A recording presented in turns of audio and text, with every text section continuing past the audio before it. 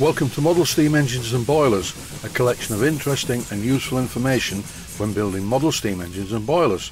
This is part 5.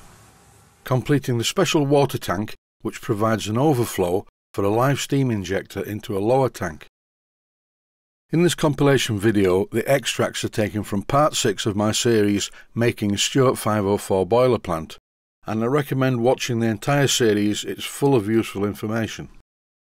In the outer part of my workshop it is currently about 2 degrees below zero, and I know that's nothing if you live in Siberia or maybe Alaska, but it's cold enough for me, and I'm keeping my tin of etch primer in the warmer part of the workshop.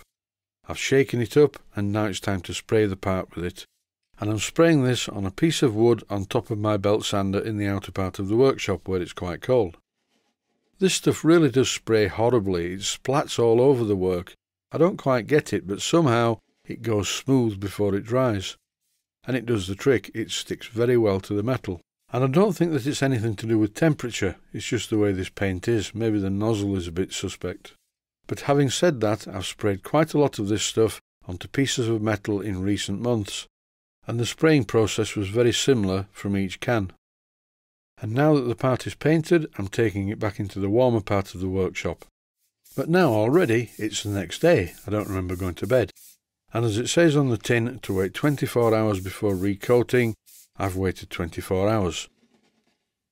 I'm spraying the tank base now using some satin black, and this stuff sprays really well. I find this to be very good quality paint, and I've got this down to a fine art. I can put just enough paint on to do it in one go without the paint running and without it being too thick and going orange peely, but I think that's sometimes down to the quality of the paint, and as I said earlier, this is really good stuff.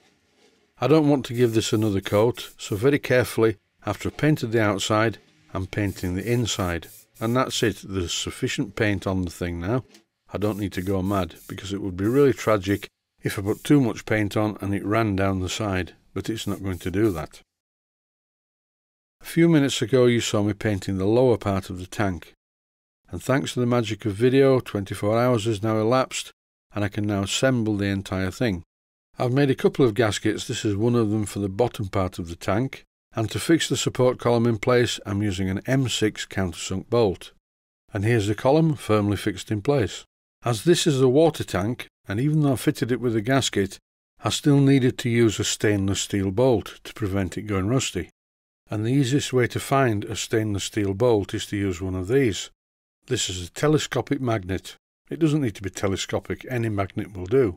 I just have one of these in the workshop in case I drop some pieces of metal in inaccessible places. And as you can see, the magnet has no difficulty in attracting the bolt and the Allen key. But what's going on here? This bolt is not magnetic, yet it's steel. Is this witchcraft, I ask myself? It's a kind of metallurgical witchcraft that I know nothing about. Not all stainless steel is non-magnetic. Some stainless steel is magnetic, but this M6 Allen cap head bolt and this washer and the nut that I'm not going to be using is non-magnetic, and therefore it's stainless steel and perfect for holding the water tank components together. And here's another top tip. That's 2 tips in one episode. I'm using a pair of surgical forceps to initially hold the Allen key. I'm holding the tank upside down and I'm drawing round it on a piece of brass, because this piece of brass is going to be machined to make the top cap. The purpose of this top cap, apart from it's going to look good, is to keep the inside of the water tank clean when the boiler plant's not in use, because when the boiler plant's in use, generally speaking, the top cap will not be in position, because I'll need to top up the tank very frequently. I roughly cut out the shape on the bandsaw, and now I'm finding the centre of this piece, because I need to drill a hole in the middle, which I'm going to thread 2BA. I'm going to fit a 2BA bolt, and this will be clamped in the chuck, so then I'll be able to turn this very rough brass blank into a very nice top cap for the water tank.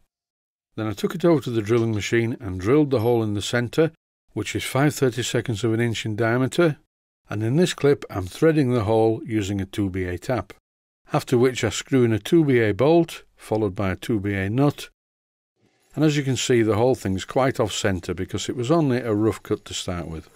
But I did allow for this by cutting on the outside of the felt tip pen line, so by the time I've got it to the right size it will be a perfect fit on the top of the water tank.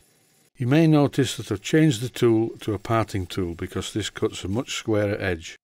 But if you're doing a job like this, bear in mind this is only held by the nut of a 2BA bolt, so you can't put a lot of pressure on it, and be more gentle than it looks with this. Once I cleaned up the outer edges, I removed the nut and used some fine sandpaper followed by some Scotch-Brite to get a finish like this. Once I parted off the component, I refitted it to a 2BA bolt held in the chuck, and by applications of different grades of sandpaper followed by polishing it on the polishing spindle, the finished part looks exactly like this. And now to complete the job, I just need to verify that this is a stainless steel bolt. Well, it's not magnetic, so I guess it is. All that's left to do now is to fit the 2BA bolt to the threaded top cap from underneath, and then fit the small knob to the top of the 2BA bolt. And that's it. When I first started this very simple ornamental turning, I didn't really know what the knob was going to look like. If I was going to make more than one, I would use a form tool.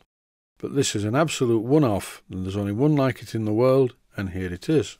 I'm quite pleased with the way this water tank's turned out. It looks exactly like I thought it would look when I started making it. Stay well, thanks for watching, and I hope you found it useful. Please take the time to visit my main Steam Models website and click on the section of the website that says Video Playlists. And by doing that, you can find other videos that you may like to watch. And by using the playlists, you can actually watch the videos back to back.